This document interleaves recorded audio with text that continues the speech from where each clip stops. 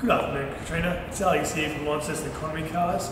Now, I know when I was speaking to you earlier today, you was not quite sure that you want to come to Launceston for cars, and I can appreciate that. What I thought I'd do is at least shoot you a video so you can see our car in a bit more detail than just photos on the website.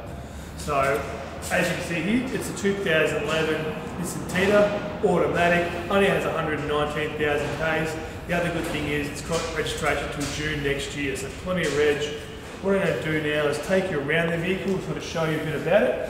As you'll see here, there's no stone chips in the front of the vehicle, whether it be on the bonnet or whether it be on the front part of the car, so it's very well maintained. As you'll see here, underneath the bonnet, neat, clean, very tidy, exceptionally well looked after, which is one of those things you always look for in a good used car. Then around the side here, you'll see that there's plenty of tread on the tyres, so at least 60%. And as we can also see here, bodywork's good, there's no marks or scuffs on the mirrors, so very neat and clean. Now, inside the vehicle, I'm going to show you both the upholstery on the seats, which you'll see is very neat, clean, no holes, no tears, no stains. Carpet's the same way. Then you'll have the CD player up here, obviously the aircon and heater, and as I said before, it's the automatic. What I'm going to show you now is the service history. So the vehicle was originally a privately owned vehicle purchased down at Motors in Hobart, in Devonport. And as you go through the book, you'll see that there's a good service history on all the vehicle.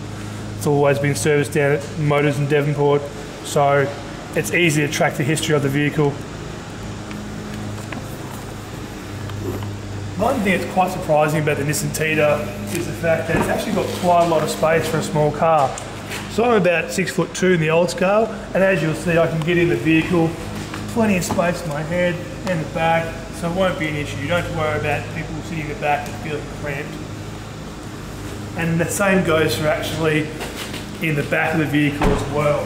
So if you are sort of going away for a weekend, or you've got a big grocery shop to do, you'll have plenty of space in the back, so cargo shield will come up, plus in the back here you'll have a full-size spare as well, and tools. You'll also notice the back seats will go down as well, so I'll just remove the cargo shield off that, and they fold down flat, which is always handy.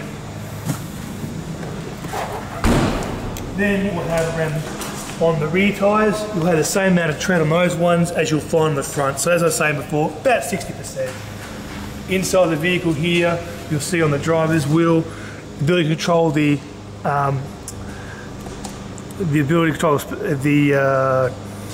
mental blank, cruise control, as well as the ability to control the music and the radio as well. And then you'll see all the controls on the side of the door for the mirror and also the windows. No worries. Hopefully that'll help you out, Katrina. If you do have any questions, don't hesitate to call. My number is 0448 737 096. And like I said, if you wanted to, we can always bring the car down to Hobart for you. Enjoy your afternoon.